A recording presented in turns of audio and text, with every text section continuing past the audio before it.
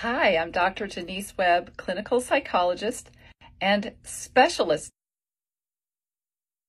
in childhood emotional neglect.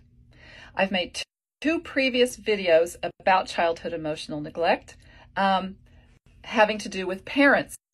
And one was about authoritarian parents and one was about narcissistic parents. But today I want to talk about emotionally neglectful parents in general and how it feels to grow up with emotionally neglectful parents all through your lifespan. And I'm also going to talk about the three common dilemmas of having emotionally neglectful parents. To define them, they're basically parents who, for whatever reason, don't manage to meet your emotional needs well enough. They don't notice what you're feeling, respond to your feelings, talk with you about feelings, or help you learn about feelings enough.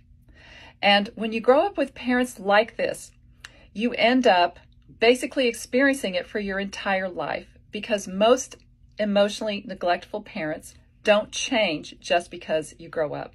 They continue to fail to notice your feelings, and this makes it hard for them to get you to know you on a deep emotional level, which is what you really need from your parents.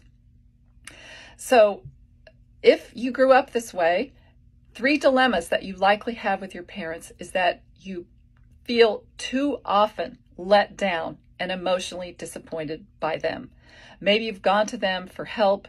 Maybe you've just apparently shown some feelings on your face and they haven't noticed it. Or you've realized that they don't really get you on a deep emotional level, and that is painful. So you likely feel like you're living in a frequent process of being let down and emotionally disappointed by them.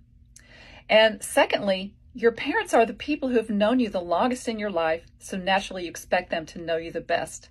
And that makes it extra painful when they don't seem to really get you or notice what you're feeling. And the third challenge is just simply being around them, because every time that you're around them, or maybe most times, you are going to feel that sense of disappointment and maybe be confused by your feelings towards them and how you maybe find yourself behaving towards them, and maybe you blame all that on yourself.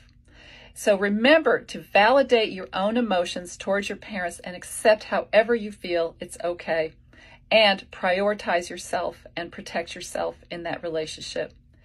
To take the childhood emotional neglect test to see if this affected you while you were growing up, all you need to do is go to the link below this video and it will take you to the test. It's quick and it will help you figure this out. And it's